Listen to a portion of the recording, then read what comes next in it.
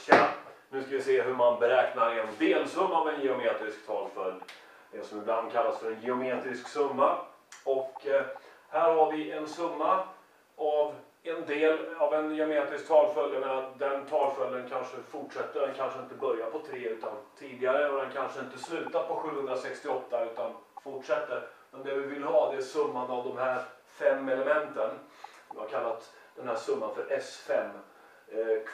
Första elementet är alltså 3 och kvoten är 4. 3 gånger 4 är 12, 12 gånger 4 är 48. 48 gånger 4 är 192, det kan man kolla med sin räknare om man inte tror på det. 192 gånger 4 är 768. Eventuellt så fortsätter talföljden, men det är den här delsumman vi vill ha reda på. Okej. Hur gör vi då? Jo, just i det här fallet så hade man, när jag började prata, knappat in det här på en räknare. Då hade man varit färdig för länge sedan, va? Så att när det är 4-5 tal sådär, då är det ingen finess. Men ibland ska vi summera 100 tal och ibland ska vi summera faktiskt oändligt många tal. Och då är det en grym finess att ha ett knep. Det tänker jag visa nu. Om vi tittar på den här, det är alltså kvoten 4. Så om jag då tar 4 S5, då borde det bli 4 gånger allt det här. Eller hur? 4 gånger 3 plus 12 plus 48 plus 192 plus 768. Ser inte ut att hjälpa sådär skitmycket, men nu multiplicerar vi in 4 här med hjälp av distributiva lagen.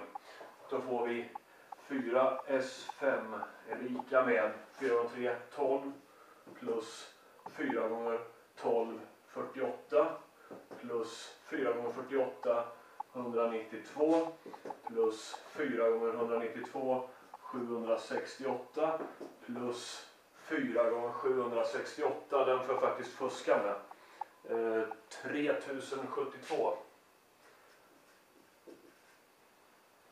Och nu suddar jag ut den här.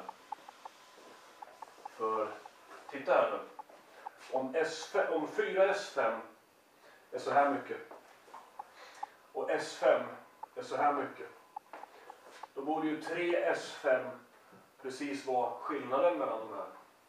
Så vi tar en ledvis subtraktion här, som det kallas, bör vara känt. Ledvis subtraktion ger 4 S5 minus S5. Alltså den minus den, och det måste förstås vara lika med den minus den. Och då ska vi se vad det blir. Om vi tar den här raden, den här summan, minus den här summan. Det dummaste vi kan göra är att räkna ut dem först, för kolla nu här. Vi får den minus ingenting. Plus den minus den, eller hur? Så de försvann. Plus den minus den. Plus den minus den. Plus den minus den. Plus 0 minus 3.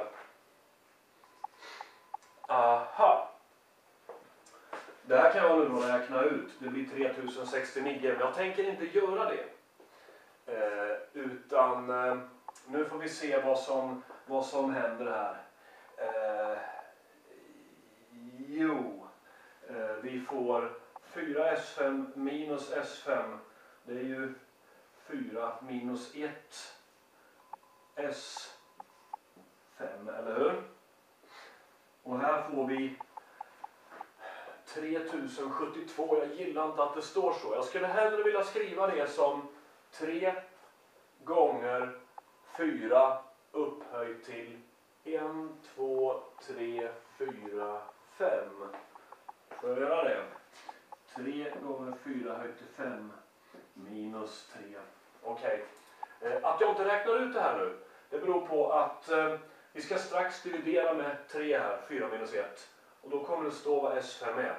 Och har jag inte räknat ut detta, då kan jag på något sätt hitta var kom de här siffrorna ifrån. Var kom de här talen ifrån. Och identifiera det. Vi dividerar med den här, för den är inte 0. S5 är alltså lika med 3 gånger 4 höjt till 5 minus 3 dividerat med 4 minus 1.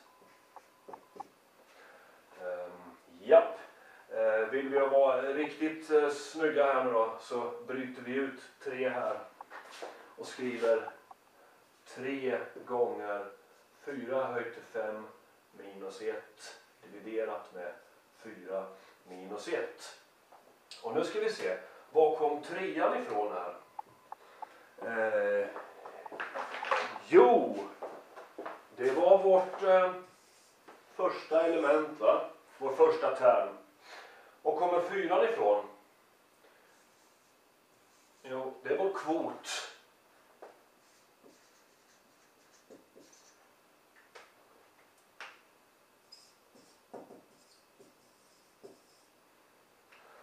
Och kom 5an ifrån då?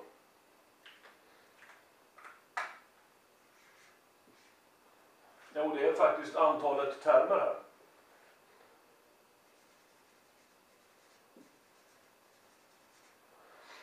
Och var kom 1an ifrån? Nu ska vi fundera här.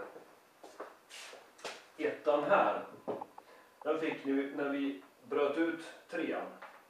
3an var vår första term. Vad vi än bryter ut här. Om jag första termen där och första termen där. Vad vi än bryter ut så kommer vi alltså alltid att få en 1a där. Det kommer alltså alltid att bli en 1a där.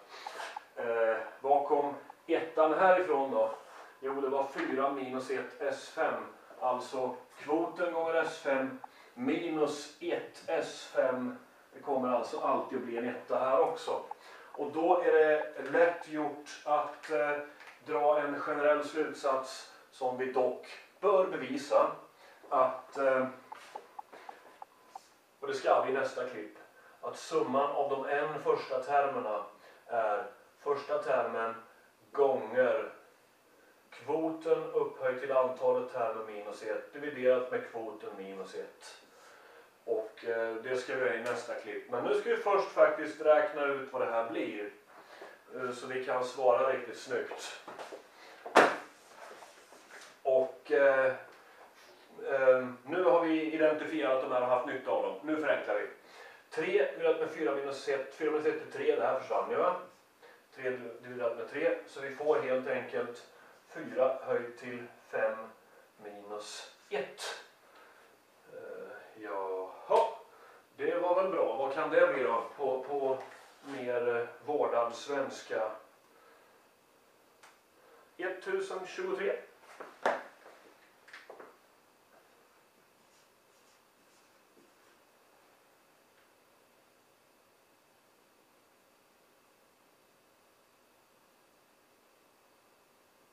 Ja, verkar det rimligt då?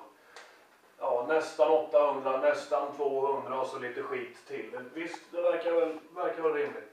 Så att i nästa klipp så ska vi bevisa hur den här formen jag nyss suddade ut faktiskt stämmer. Tack så länge, hej då!